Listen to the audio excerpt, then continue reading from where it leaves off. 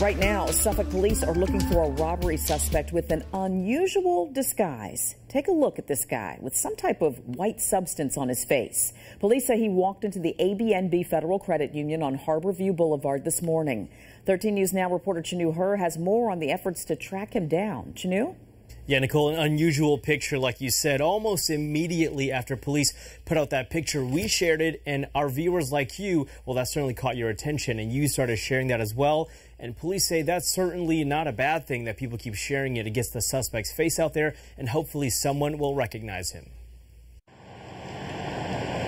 Long before it was time to close, the Harbour View Boulevard ABNB Federal Credit Union shut down for the day. Emergency communications was notified at about 9:36 this morning of a commercial robbery. These signs greeted members at the door, letting them know of the robbery. There was also a statement from the credit union president and CEO saying, "Our primary concern is always for the safety of our branch staff and members."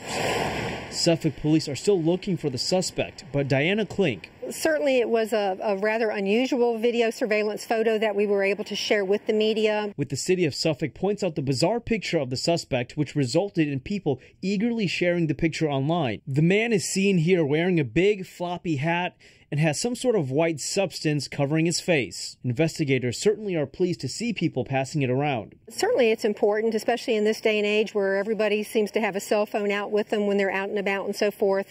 Someone evidently knows something about this incident. Police say in this robbery, the suspect slid a note to the teller and got away with some money. So far, the investigation shows he ran away without a car, but as the suspect remains on the run, if you see something, say something. Police are hoping this picture catches someone's eye. All right, and there is a little bit of good news here. Police say no one was injured in that robbery, but that credit union should be back up and open tomorrow in Harbour View. Chanu Her, 13 News Now.